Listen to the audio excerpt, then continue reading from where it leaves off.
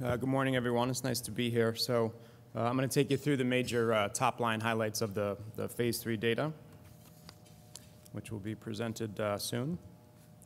So on behalf of the co-authors and all the study teams who put an enormous amount of effort into this, it's my pleasure to present the results of the phase 3 AXIS trial, which was a trial comparing axitinib and sorafenib in a second-line setting for metastatic kidney cancer. That's my relevant disclosures.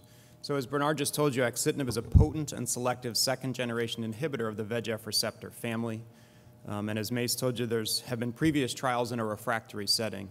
First, now many years ago, in the cytokine refractory setting, which showed at the time, I think, the highest response rate reported and an extraordinarily long time to progression. A more recent subsequent trial looked at patients who had failed prior sorafenib, and many of those patients had failed other prior therapies, including other targeted therapies. And there was still a very robust response rate and a very long progression-free survival. In addition, in metastatic kidney cancer patients, the standard of care for patients who are resistant to their initial therapy is not well defined, and no randomized trials have compared targeted therapies in this or in any setting. So for this phase 3 trial, patients were included if they had metastatic RCC with clear cell histology. Measurable disease per RECIST criteria was required. All patients had RECIST-defined progressive disease after one and only one prior regimen, which was either sunitinib, bevacizumab interferon, temsirolimus, or cytokine-based. ECOG performance status of 0 or 1, and adequate end organ function was required. Patients who met eligibility were then stratified by ECOG performance status and type of prior treatment, and then were randomized with equal probability to either axitinib at a starting dose of 5 milligrams BID, with an option of upward dose titration to as high as 10 milligrams BID based on tolerance, or to a standard dose and schedule of sorafenib, which is 400 milligrams twice daily. As you can see, this was a randomized open-label phase 3 with the primary objective of comparing the progression-free survival in such treatment-refractory patients who had failed what were at the time the regimens that had regulatory approval. You can see the secondary endpoints included overall survival, RECIST-defined response rate, safety and tolerability, duration of response, and as David will report in the presentation after mine, patient-reported outcomes. This was indeed a global study across many sites and countries. All patients had tumor assessment largely by CT scan at baseline at week 6 and 12, and then every 8 weeks thereafter. All scans were collected for independent central review, which are the numbers that we'll report. As far as safety assessments, patients had office visits at week 2 and 4, and then every 4 weeks with home blood pressure monitoring throughout. And quality of life, as measured by the questionnaires you see listed there at baseline, every 4 weeks of therapy, end of study, and then 28 days after the last dose. As mentioned, PFS was the primary endpoint. It was defined as time from randomization to either disease progression as assessed by the independent review committee or death. And this trial was designed with 90% power to observe at least a 40% improvement in the median PFS from an estimated 5 months with sorafenib to 7 months with axitinib. This is the table of patient characteristics, which is all put on one slide and a little bit small, but it's basically typical of a kidney cancer population. So it's predominantly male, predominantly Caucasian, although there are over 20% of patients of Asian descent, relatively equally distributed between ECOG 0 and 1, and balance between the arms.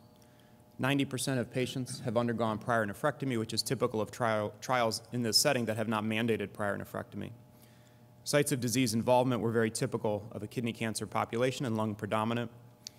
And prior systemic therapy in about half the patients was sunitinib, approximately 1/3 of patients had received prior cytokines, and a small proportion of patients had received either prior bevacizumab or prior temsirolimus. The last 2 rows are commonly accepted prognostic schema for classifying kidney cancer patients. The first MSKCC was developed in the cytokine era many years ago. According to these criteria, approximately half the patients were intermediate risk, 40% good risk, and a small proportion of poor risk. The bottom row are risk factors developed by Danny Hang in the targeted therapy era. According to these criteria, approximately 2/3 were intermediate risk, 20% favorable risk, and about 10% poor risk, and again, relatively balanced between the arms. This is the primary endpoint of progression-free survival as assessed by the independent review committee. In these treatment-refractory patients, axitinib produced a median progression-free survival of 6.7 months compared to 4.7 months with sorafenib. This corresponded to a stratified hazard ratio of 0.665, with a significant p-value at less than 0.0001. This table lists progression-free survival both by the Independent Review Committee assessment, which is listed in the first row with numbers identical to the previous slide, and the second row, which is the investigator-assessed progression-free survival. You can see the PFS was slightly longer in terms of median for both axitinib and sorafenib as assessed by investigators, although the hazard ratio in benefit of axitinib was nearly identical with a similarly significant p-value. Progression-free survival by type of prior therapy received was also explored. As you can see, patients who had cytokine refractory kidney cancer had a longer median PFS for both the axitinib and sorafenib arms, with a hazard ratio favoring axitinib and a significant p-value. In the sunitinib refractory subset, the medians were smaller, although again with a preserved hazard ratio in favor of axitinib and a significant p-value.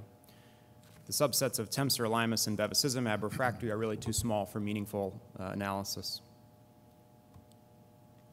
This is a forest plot that looks at additional subsets based on not only prior therapy, but now performance status, gender, age, et cetera. And what you can see here with the caveats that should normally be applied to subset analyses is that there was a relatively consistent benefit of axitinib across these major subgroups. This slide depicts the secondary endpoint of best objective response by RECIST criteria as assessed by the Independent Review Committee.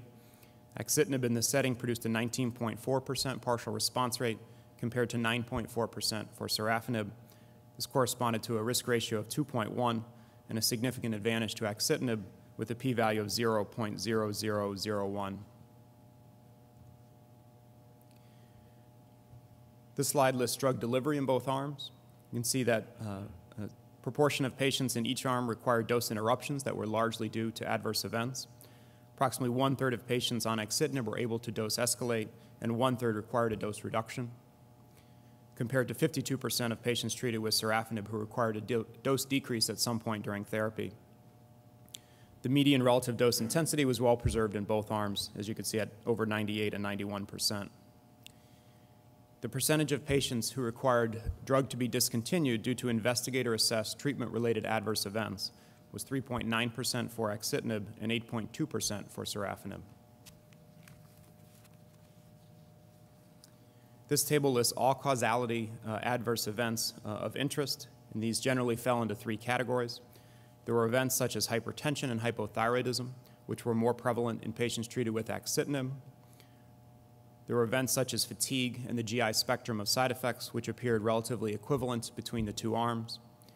And then there were side effects that appeared more prominent in the sorafenib-treated patients, including hand-foot syndrome, rash, and alopecia. This is a similar table of all causality laboratory abnormalities of interest. And you can see from the top 4 rows that significant cytopenias were relatively uncommon in both arms, as well as additional minor lab abnormalities as you see listed. This is a slide borrowed from David's presentation, which looks at time to deterioration, which is a composite endpoint that encompasses both progression of disease as well as progression of disease-related symptoms as assessed by this subscale. And what you can see is that axitinib produced a significant prolongation of time to deterioration. So accompanying the progression-free survival advantage was a delay in disease-related symptoms, as you see listed. So in conclusion, axitinib led to a statistically significant and clinically meaningful improvement in progression-free survival compared to sorafenib in treatment-refractory kidney cancer. Axitinib had a generally similar safety profile compared to sorafenib, with the exception of more hypertension and hypothyroidism, but less hand-foot syndrome, less rash, and less alopecia. These data support a hypothesis that more potent biochemical targeting of the VEGF receptor is associated with superior clinical outcome in RCC, and axitinib should now be considered as the reference standard in the second-line treatment of advanced RCC. And just an acknowledgement side again to thank Pfizer and all the study teams around the world who contributed to this phase 3 study, and of course the patients and families for their participation. Thank you.